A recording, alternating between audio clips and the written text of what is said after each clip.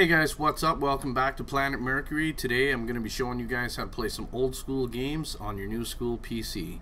Always something that I'd love to do is to go back and play the old games that made me the gamer that I am today. Now unfortunately I don't have any of those systems left, so the only way to do it is to either go out and mod an Xbox or mod a PS3 or something like that to do that, but it's much simpler to do it on PC. Ever since I switched over, it's just great.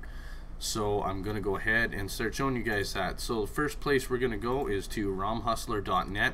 I'll leave a link to that in the description below. First thing we're going to need is our emulator. Think of it as like your gaming system. The emulator is the system and the ROMs are the games. So I'm not going to download the actual emulator on here because I already have it and it's working fine, but basically what's going to happen is you're going to download this folder, and I'm using Google Chrome so it comes up in the bottom corner. You're going to wait for a little green circle to fill up. When you click it, it's going to ask you to extract that, and once you extract that to using WinRAR or WinZip or whatever you guys use, I like to use Free Opener, but you extract that to whatever location you want or whatever location it designates, and it should look something like this to know it's working properly. I'll bring the shortcut. I make a shortcut to the desktop. It makes it easier. But when you open your ROM, this should be it. Just a black screen. That's fine. It's like a system without a game in it.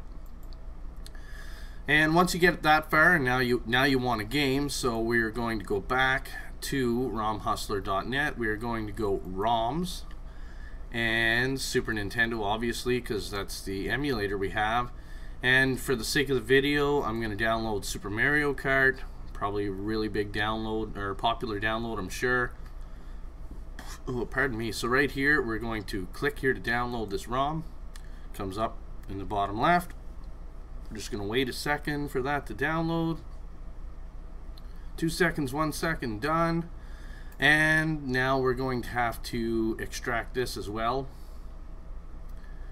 And if it lets me here, not sure what's going on. Here we go. Now I always let this download to the desktop so it's easy to find, because it's not going to stay there anyways.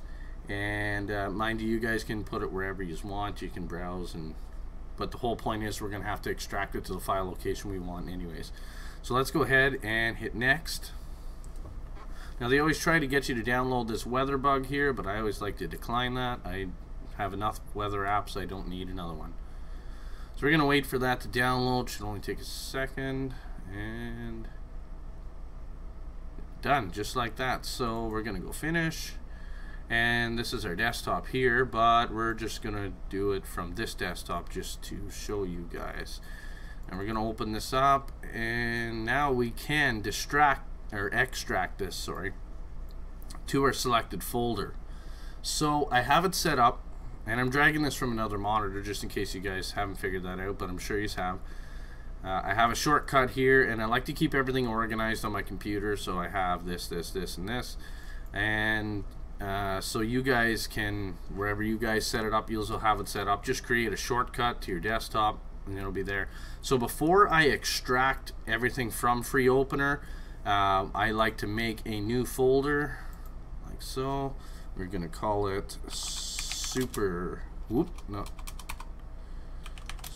Mario Kart. Done, like dinner. Then when we go here and we go to extract, we're going to select the folder. We are going to go user 1, downloads, SNES, ROMs, and Super Mario Kart, and okay. Then we're going to push the extract button and watch it fill. Boom, there we are.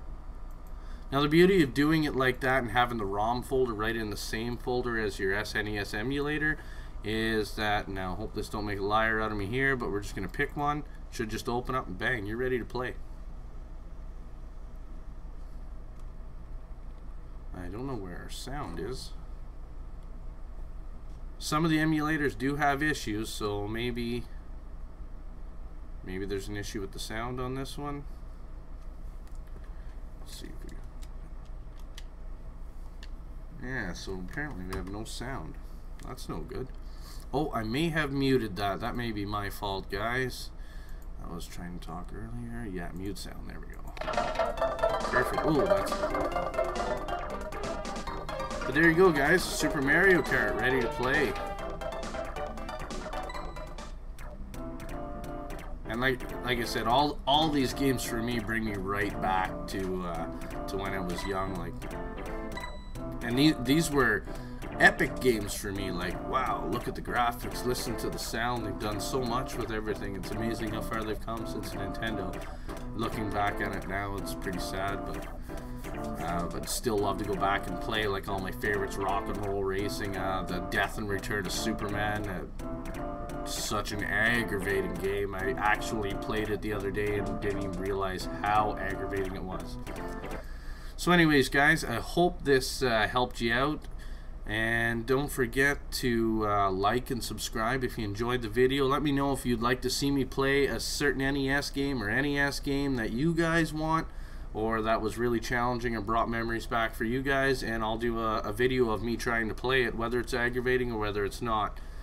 If you have any other questions, feel free to message me, and hopefully we'll be able to solve the problems. I'm not a professional or anything, but I've played around with it enough now that I kind of know what I'm doing. And so that's it for this episode, guys. Again, like I said, I really appreciate the subscriptions. We're almost up to 50 subscribers, which I'll be really happy once I hit that milestone. Hit the like button if it helped you out, and show all your friends, and maybe you guys... and don't forget that you can, if you use controllers, you can do two-player. Like, you can play Super Mario Kart 2 players on that, which is pretty epic. So anyways, guys, once again, I'm Mercury. Catch you on the flip side. Yeah, just catch you on the flip side. Sorry, I messed that one up. I'll get better, I promise.